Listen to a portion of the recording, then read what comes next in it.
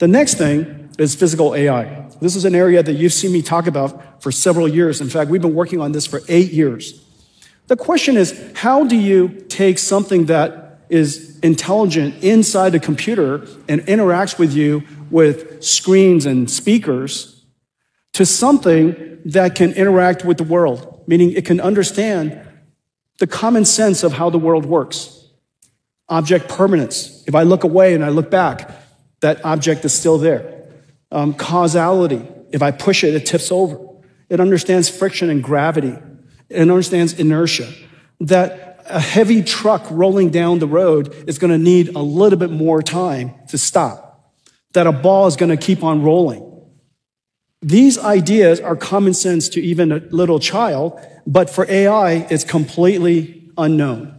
And so we have to create a system that allows AIs to learn the common sense of the physical world, learn its laws, but also to be able to, of course, learn from data, and the data is quite scarce, and to be able to evaluate whether that AI is working, meaning it has to simulate in an environment. How does an AI know that the actions that it's performing is consistent with what it should do if it doesn't have the ability to simulate the response of the physical world back on its actions? The response of its actions is really important to simulate. Otherwise, there's no way to evaluate it. It's different every time. And so this basic system requires 3 computers. One computer, of course, the one that we know that NVIDIA builds for training the AI models. Another computer that we know is to inference the models. Inferencing the model is essentially a robotics computer that runs in a car or runs in a robot or runs in a factory, runs anywhere at the edge. But there has to be another computer that's designed for simulation. And simulation is at the heart of almost everything NVIDIA does. This is where we are most comfortable. And simulation was really the foundations of almost everything that we've done with physical AI. So we have 3 computers and multiple stacks that run on these computers, these libraries, to make them useful. Omniverse is our digital twin, physically based simulation world. Cosmos, as I mentioned earlier, is our foundation model, not a foundation model for language, but a foundation model of the world. And it's also aligned with language. You could say something like, what's happening to the ball? And they'll tell you the ball's rolling down the street. And so a world foundation model, and then, of course, the robotics models. We have 2 of them. One of them is called Groot. The other one's called Alpamayo that I'm going to tell you about. Now, one of the most important things that we have to do with physical AI is to create the data to train the AI in the first place. Where does that data come from? Rather than, instead of having languages, because we created a bunch of text that are what we consider ground truth that the AI can learn from, how do we teach an AI the ground truth of physics? There are lots and lots of videos, but hardly enough to capture the diversity and the type of interactions that we need. And so this is where great minds came together and transformed what used to be compute into data. Now, using synthetic data generation that is grounded and conditioned by the laws of physics, grounded and conditioned by ground truth, we can now selectively, cleverly generate data that we can then use to train the AI. So for example, what comes into this AI, this Cosmos AI world model on the left, over here, is the output of a traffic simulator. Now this traffic simulator is hardly enough for an AI to learn from. We can take this, put it into a Cosmos foundation model, and generate surround video that is physically based and physically plausible that the AI can now learn from. And there are so many examples of this. Let me show you what Cosmos can do. The ChatGPT moment for physical AI is nearly here. But the challenge is clear. The physical world is diverse and unpredictable. Collecting real-world training data is slow and costly, and it's never enough. The answer is synthetic data. It starts with NVIDIA Cosmos, an open, frontier world foundation model for physical AI. pre-trained on internet-scale video, real driving and robotics data, and 3D simulation. Cosmos learned a unified representation of the world, able to align language, images, 3D, and action. It performs physical AI skills like generation, reasoning, and trajectory prediction. From a single image, Cosmos generates realistic video. From 3D scene descriptions, physically coherent motion. From driving telemetry and sensor logs, surround video. From planning simulators, multi-camera environments. Or from scenario prompts, it brings edge cases to life. Developers can run interactive closed-loop simulations in Cosmos. When actions are made, the world responds. Cosmos reasons. It analyzes edge scenarios, breaks them down into familiar physical interactions, and reasons about what could happen next. Cosmos turns compute into data, training AVs for the long tail, and robots how to adapt for every scenario.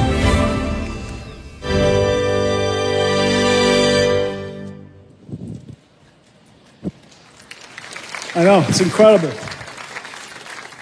Cosmos is the world's leading foundation model, world foundation model. It's been downloaded millions of times, used all over the world, getting the world ready for this new era of physical AI. We use it ourselves as well. We use it ourselves to create our self-driving car, using it for scenario generation and using it for evaluation. We could have something that allows us to effectively travel billions, trillions of miles, but doing it inside a computer. And we've made enormous progress. Today, we're announcing Alpamayo, the world's first thinking, reasoning, autonomous vehicle AI. Alpamayo is trained end-to-end, literally from camera in to actuation out. The camera in, lots and lots of miles that are driven by itself, where we human drive it, using human demonstration. And we have lots and lots of miles that are generated by Cosmos. In addition to that, hundreds of thousands of examples are labeled very, very carefully so that we could teach the car how to drive. Alpamayo does something that's really special.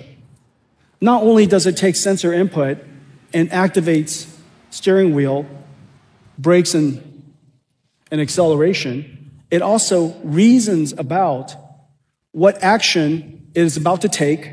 It tells you what action it's going to take, the reasons by which it came about that action, and then, of course, the trajectory. All of these are coupled directly and trained very specifically by a large combination of human-trained and as well as Cosmos-generated data. The result of it is just really incredible. Not only does your car drive as you would expect it to drive, and it drives so naturally because it learned directly from human demonstrators, but in every single scenario, when it comes up to the scenario, it reasons about, it tells you what it's going to do, and it reasons about what's about to do. Now, the reason why this is so important is because of the long tail of driving. It's impossible for us to simply collect every single possible scenario for everything that could ever happen in every single country, in every single circumstance that's possibly ever going to happen for all of population. However, it is very likely that every scenario, if decomposed into a whole bunch of other smaller scenarios, are quite normal for you to understand. And so these long tails will be decomposed into quite normal circumstances that the car knows how to deal with. It just needs to reason about it. We started working on self-driving cars 8 years ago, and the reason for that is because we reasoned early on that deep learning and artificial intelligence was going to reinvent the entire computing stack. And if we were ever going to understand how to navigate ourselves and how to guide the industry towards this new future, we have to get good at building the entire stack. Well, As I mentioned earlier, AI is a 5-layer cake. The lowest layer is land, power, and shell. In the case of robotics, the lowest layer is the car. The next layer above it is chips. GPUs, networking chips, CPUs, all that kind of stuff. The next layer above that is the infrastructure. That infrastructure, in this particular case, as I mentioned with physical AI, is Omniverse and Cosmos. And then above that are the models. And in the case of the models above that I've just shown you, the model here is called Alpamayo. And Alpamayo today is open sourced. This incredible body of work, it took several thousand people. Our AV team is several thousand people, just to put in perspective. Our partner, Ola, I think Ola is here in the audience somewhere, Mercedes, agreed to partner with us 5 years ago to go make all of this possible. We imagine that someday 1 billion cars on the road will all be autonomous. You could either have it be a robo-taxi that you're orchestrating and renting from somebody, or you could own it and it's driving by itself. Or you could decide to drive for yourself. And so, but every single car will have autonomous vehicle capability. Every single car will be AI powered. And so the model layer in this case is Alpamayo, and the application above that is the Mercedes-Benz. Okay, and so this entire stack is our first NVIDIA first entire stack endeavor. And we've been working on it for this entire time, and I'm just so happy that the first AV car from NVIDIA is going to be on the road in Q1, and then it goes Europe in Q2, here in the United States in Q1, then Europe in Q2, and I think it's Asia in Q3 and Q4. And the powerful thing is that we're going to keep on updating it with next versions of Alpamayo and versions after that. There's no question in my mind now that this is going to be one of the largest robotics industries, and I'm so happy that we worked on it. And it taught us an enormous amount about how to help the rest of the world build robotic systems. That deep understanding and knowing how to build it ourselves, building the entire infrastructure ourselves, and knowing what kind of chips a robotic system would need. In this particular case, dual Orins, the next generation dual Thors. These processors are designed for robotic systems and was designed for the highest level of safety capability. This car just got rated. It just went to production. The Mercedes-Benz CLA was just rated by NCAP, the world's safest car.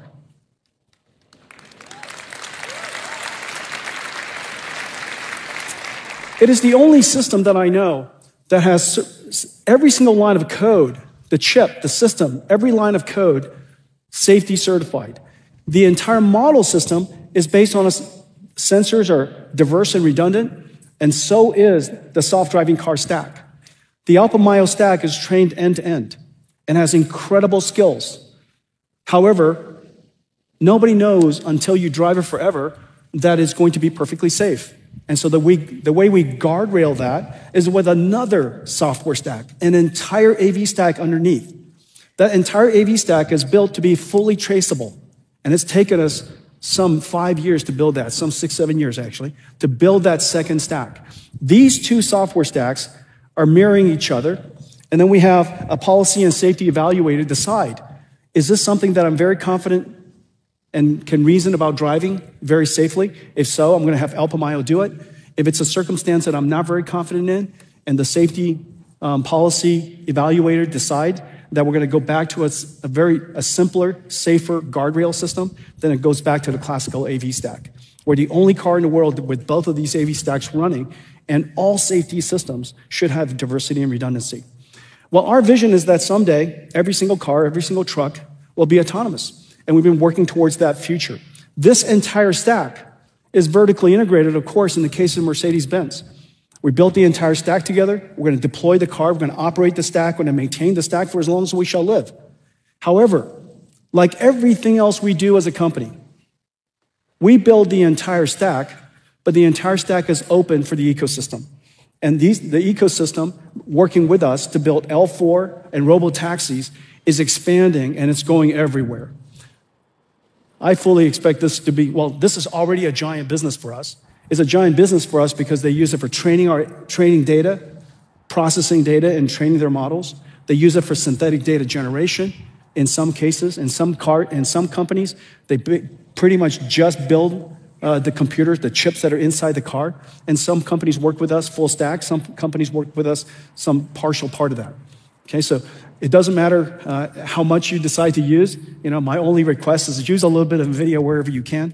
And, you know, but the entire thing is open.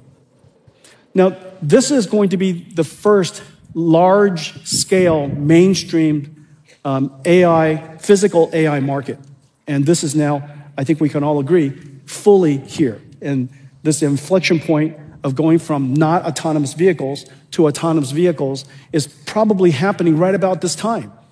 In the next 10 years, I'm fairly certain a very, very large percentage of the world's cars will be autonomous or highly autonomous.